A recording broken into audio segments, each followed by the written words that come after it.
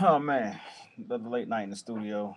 It's your man just talking about some of the records I'm on here. It's Life of Producer. Get ready for it. This is my life, unscripted, no hype man, no crew. It's your man Travis Cherry. Just in the lab once again, talking about some of the records that I've worked on, some of the artists I've had a chance to really get in the studio and work with. Man, talk about a fun record I have that I'm still really waiting to see what it's gonna do, but I think it's definitely the right record for the artist. It's a record that's leaked out called "Act a Donkey" by Sisqo. That record actually came together really in a funny way. I had this beat. It was really weird that I was working on. Like I was going through some presets in a plugin called Quadrasid. If you know me, you know I produce everything inside of Pro Tools. And there's a plugin that ReFX has called Quadrasid, and there's a preset called Wacky Synth. So I was playing around with it just because it's just got such a weird sound, and I had this going.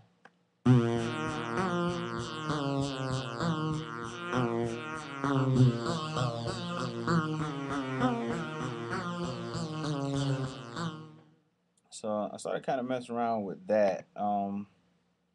Didn't know where it was gonna go, and just started kind of just mess with the beat, and ended up coming with this club track.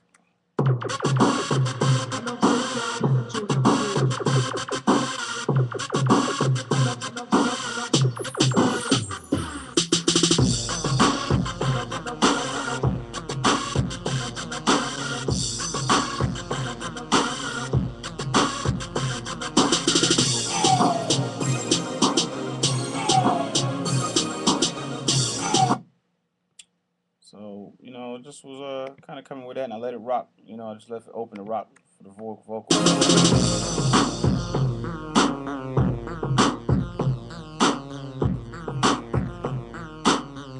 So, that was kind of where I was at with the beat. I just want to have a little fun with it, and I ended up getting with a writer friend of mine named Khalif. Real great dude, sick writer. Um, and he wrote this record called "Act a Donkey," and it ended up being a situation where we really weren't sure who could really pull it off. But I was like, you know what? R. Kelly would probably be the illest on it because he'll talk about something like that, like just straight up, just wilding in the club, just act the ass, just wild out. And he was like, well, I'm also friends with Cisco's manager. He used to manage me. I want to send it to him and see what he thinks. And I was like, okay, cool. I mean, you never know what could happen. It's just one of them things that just you never know. So he sent it, and Cisco actually loved the record and cut it, and he actually came with the swag that it needed to have to pull off the record. So we end up after he sent me the vocals back and I started mixing it, we ended up with this. Sisqo, yes sir. Sisqo, yes sir. You in the line, girl, don't make a donkey. VIP on me, don't make a donkey. You with the bar, man, don't make a donkey. Get on the bar, don't make a donkey. Pull your shirt up, pull your skirt up. It's time for parties unheard of. Where your money at? Throw it way up. I'm inside. I think I wanna drink past the bottle of Jose. Go to the DJ to turn my beat up till. So that's how that record came together, and we're still waiting to see what's gonna happen. But I really really love that record. Really love the opportunity of working with Dude.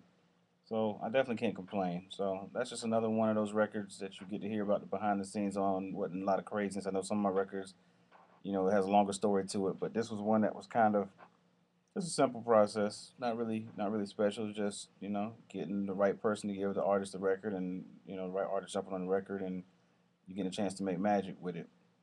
So definitely hit Cisco up on Facebook, hit him up on his Twitter, and hit me up, Travis Sherry. You can check it on Wikipedia. Check me on I mean, Google me, check me on Facebook, Twitter, MySpace. I'm around, not hard to find at all.